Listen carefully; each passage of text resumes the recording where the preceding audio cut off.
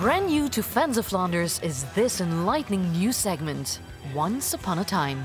Have you ever heard of the Lange Wapper? A pesky, mysterious character whose giant strides can carry him miles in moments. Such a curious name deserves some investigation.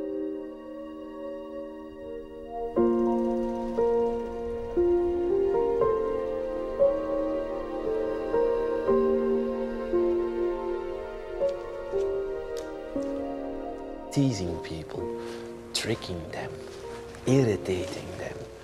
This story is about Lange Wapper, a trickster who did this for a hobby. He could shapeshift into everything and therefore be everywhere without people knowing. He could follow you around if he wanted and suddenly sneak up on you, trick you, scare you, and laugh like the devil. These narrow streets in Antwerp provided many opportunities for him to hide and to sneak up on your back. You would think twice before being outdoors late in the evening. There was one way people could protect themselves from Lange Wapper. For some reason, he couldn't stand the sight of a Holy Mary statue. So the people of Antwerp filled the street corners with Holy Mary statues.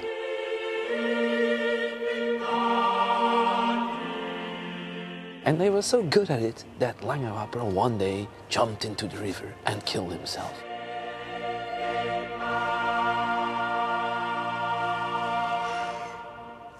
But what is true about this story? Well, nothing really. It's kind of like a horror story today and had a functional moral meaning. It helped to keep kids inside of the house, and for bartenders it was convenient to close up their bar at a more appropriate hour.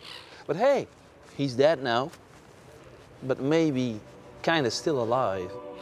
One of Lange Wapper's abilities was he could make himself gigantic to scare the drunks. And so with one single leap, he could step from one city to the next. Maybe this is why the bridge project to close the Antwerp Ring Road is called Lange Wapper. There are not many things the Flemish people have waited longer for than to see the Antwerp Ring Road finished. But the project is caught up in a judicial maze, so the bridge might end up being a legend itself.